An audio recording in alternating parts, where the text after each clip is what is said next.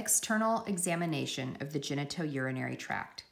We may consider palpation of the kidneys and ureters, palpation and percussion of the bladder, rectal palpation of the prostate and seminal vesicles, etc., palpation of the penis and urethra, palpation of the scrotal contents. Palpation of the kidneys, position of the patient. The patient, with back and abdomen bared, lies upon his back with his knees drawn up and his hands at his sides so as to relax the abdominal wall as much as possible. If examination in this position proves unsatisfactory, the patient may be turned upon the side opposite to that which is being examined. Lying thus, with knees well drawn up, the kidney is sometimes more palpable, but as a rule, this is not the case. Palpation of the abdomen with the patient erect, but bending slightly forward, may reveal renal mobility that otherwise escapes observation. But many patients cannot relax the abdominal muscles while in this position, which is therefore but little employed. Position of the examiner. The examiner sits or stands next to the side to be examined. The operation. If the kidney is very large, its outlines may be determined by abdominal palpation, yet it is almost always necessary, in order to avoid mistakes, to employ lumbo-abdominal palpation. Lumbo-abdominal palpation is performed as follows. To examine the right kidney, the patient lies as above described at the edge of a couch, beside which and to the right of the patient the examiner sits. With the index and middle fingers of the left hand, the examiner now identifies and makes pressure upon the triangular depressible spot below the last rib and just at the edge of the thick spinal muscles. The right hand is then placed on the anterolateral abdominal wall, about an inch external to the linea semilunaris, with fingers directed upward and their tips just below the free border of the ribs, or of the liver if this be enlarged. This hand is pressed down as firmly as possible, taking advantage of the relaxation of the parietes between inspirations. Ballottement. With the hands thus placed, the examiner may or may not feel a mass between them. In either event, he gives a quick, sharp tap to the loin with the fingers of the left hand. The result of this is twofold, viz. Number 1, it may elicit costovertebral tenderness. Deep tenderness confined to the region just below the ribs and external to the erector spinae muscles is almost conclusive evidence of inflammation in or about the kidney. I have never known myositis to cause tenderness in this region. Number 2, it may elicit renal ballottement. This is the sensation comparable to fetal ballottement imparted to the fingers depressing the anterior parietes when a sharp tap from behind throws an intra-abdominal body against them. Ballottement should be attempted first during normal respiration, then with the patient breathing deeply, just as the abdominal wall relaxes at the end of the inspiratory effort.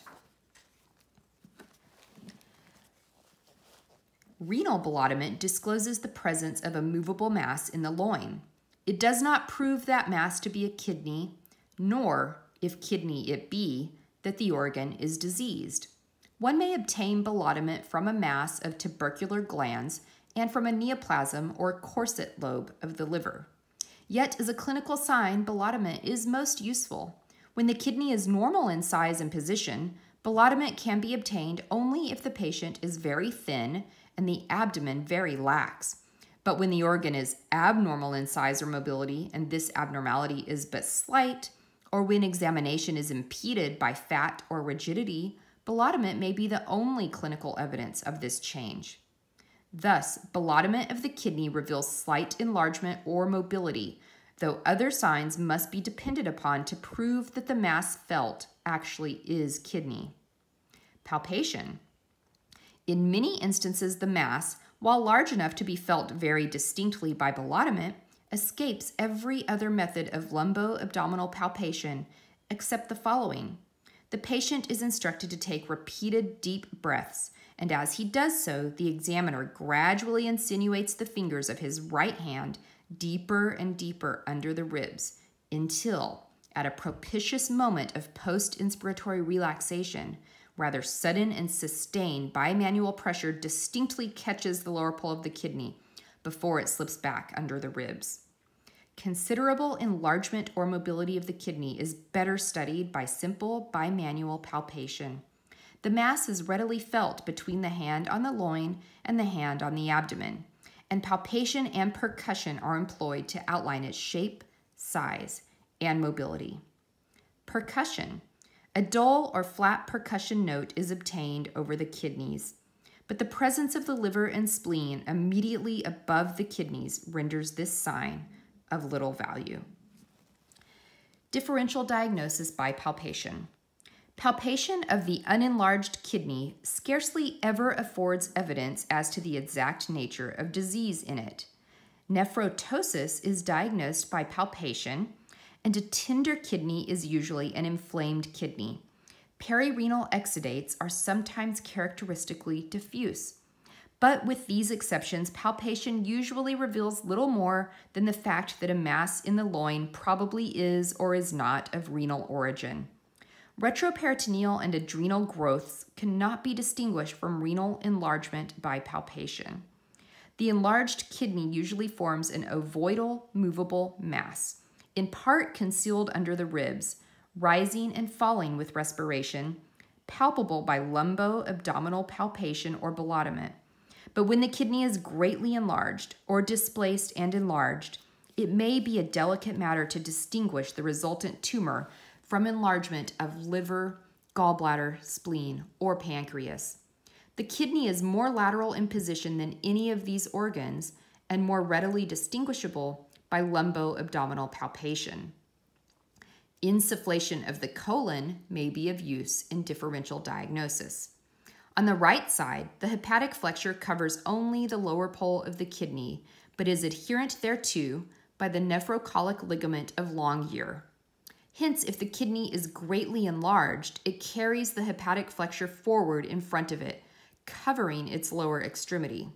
Most other growths reach the abdominal wall distinctly above and to the inner side of the angle of the colon, e.g., gallbladder, pancreas, pylorus, but enlargement of the right lobe of the liver descends external to and in front of it.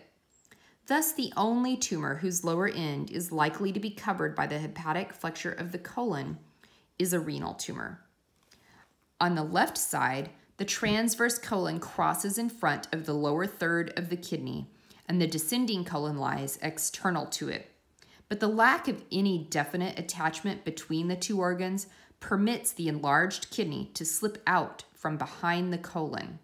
When the left kidney is sufficiently large to reach the abdominal wall, no hollow viscus intervenes. The descending colon borders the inner side of the mass.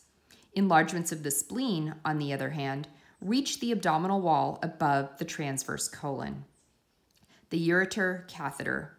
Inasmuch as disease of the kidney either impairs the secretion of that organ or alters the shape of its pelvis long before it produces a palpable tumor, the main dependence in diagnosis is upon the catheterization of the ureters. A study of the urine thus obtained, confirmed if necessary by pyelography and the wax-tipped catheter, affords an accurate diagnosis with which the findings of palpation must be made to conform.